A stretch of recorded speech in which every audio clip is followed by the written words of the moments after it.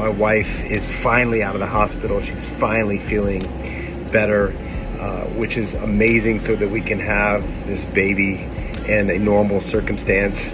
And, you know, I've spent the last 17 days with my daughter because we got it first, and then my wife got it and she was sick and I wasn't as sick, and I had to take care of her. And you know, it was one of the biggest blessings ever to spend this much time with her. The stories that we have, the connection that we've built spending that much time together is the silver lining all of this. You know, I still would tell you, I wish we wouldn't have got it.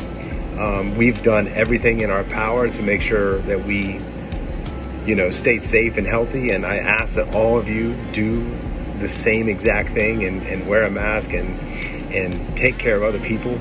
But, you know, this plot twist is going to end up being the best thing that's ever happened to me, and the best thing that's ever happened to my wife and my daughter, because we all are going to get better from this and be better from this and have more compassion and more love for everyone around us. And